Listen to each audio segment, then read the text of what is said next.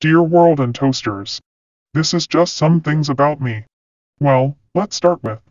I don't do drugs, alcohol, vape or smoke anything, not even over-the-counter drugs and definitely no painkillers. No, I'm not someone who enjoys pain, but I just continue and move past it. I was born in Canada. I have white DNA but from different parts, one part is Spain, but there are many more.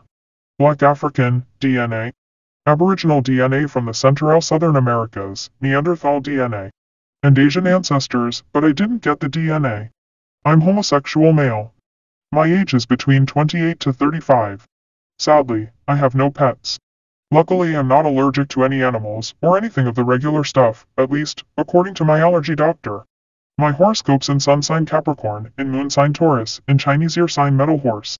Fun fact, I have a bump on my head underneath my hair, but in the front section of my head right in the center, so I'm at least partially unicorn.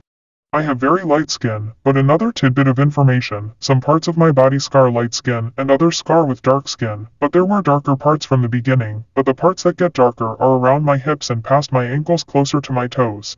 My finger that I wore a crystal ring had the fingernail change, a bit slightly, but enough where I had to get used to the new way, the fingernail rested on my finger. With crystals, they actually vibrate, sending information to the brain through your body, but if you concentrate or get used to the stone, you can feel the vibrations, and some are more like random voices from random places. But no worries to the people that make assumptions. There are a lot of things that fall into the realm of random, and nothing that you are needed in, and are ignorable.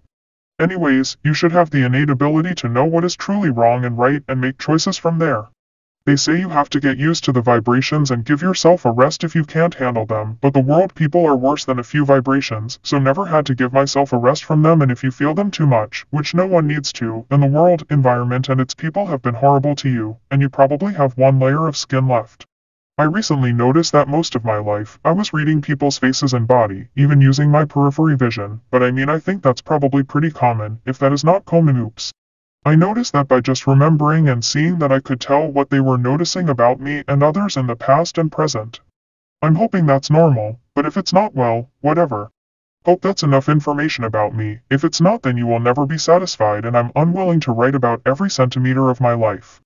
So you all will have to settle for it in inches. Kiss kiss shoo shoo.